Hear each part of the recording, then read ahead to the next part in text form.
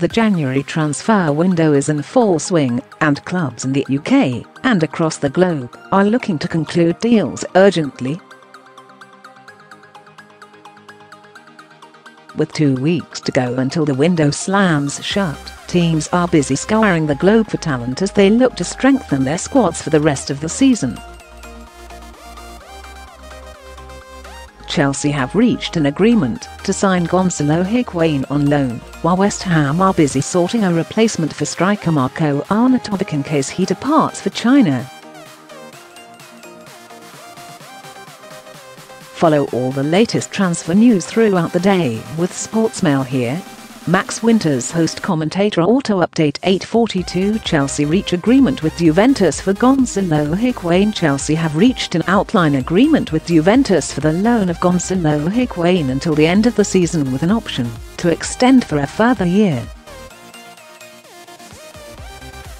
The extension will be triggered by Higuain reaching certain amount of appearances and goals. The 31-year-old will cut short his loan with AC Milan once they have secured a replacement. Read story here 8:32. Good morning. Hello and welcome to Sportsmail's live coverage of all the latest transfer news from across the globe as we enter the final 2 weeks of the January window. Stick with us throughout the day for the big stories as clubs look to strengthen their squads for the rest of the campaign.